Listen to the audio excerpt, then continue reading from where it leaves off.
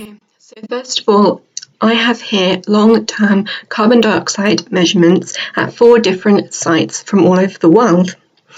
And I have plotted this data in this graph. And what usually happens when you plot this data is that you have the increasing trend in carbon dioxide concentrations. And then over the top of this, you have the seasonal cycle in carbon dioxide concentrations. And this data is going from 1982 to the end of 2016. And what I want to do in this video is separate out the increasing trend and the seasonal cycle in carbon dioxide concentrations so that I can look at each of them individually. So first of all, I'm going to type in here equals average, and I'm going to average the first 12 values. I'm going to hit enter, and then I'm going to double click here to fill in the rest of the table. And you can see here I'm averaging the first 12 values, and then here I'm averaging the next 12 values, and it continues like that all the way down the table. And doing it like this will allow you to smooth out the seasonal cycle so you can just see the increasing trend. Then to look at the seasonal cycle, you need to subtract the actual value from the average. And now I'm going to double click that to fill in the rest of the table as well. Then I'm going to copy these to work out the running average and the monthly residuals for the rest of the sites as well.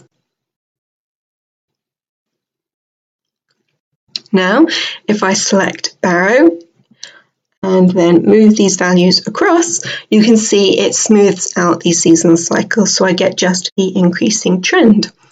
And before I forget, I need to delete some of these values here because I'm averaging over blank values right at the end.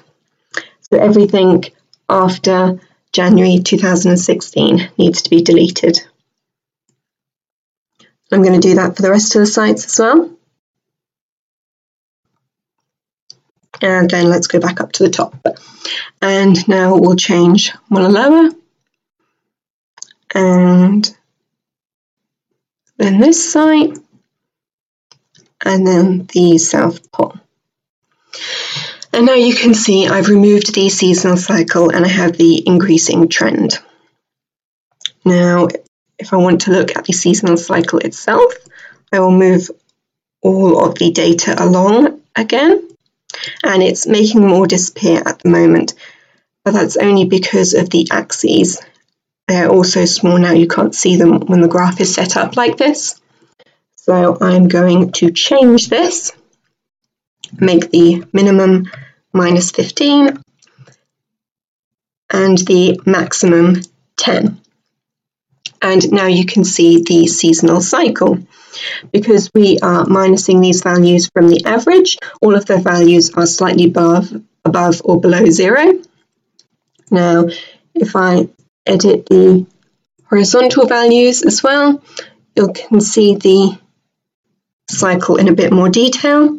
So if I just go from the beginning of 1990 to the beginning of 2000, now you can see the seasonal cycle more spread out, and you can see this without any of the increasing trend. Okay, and that is it.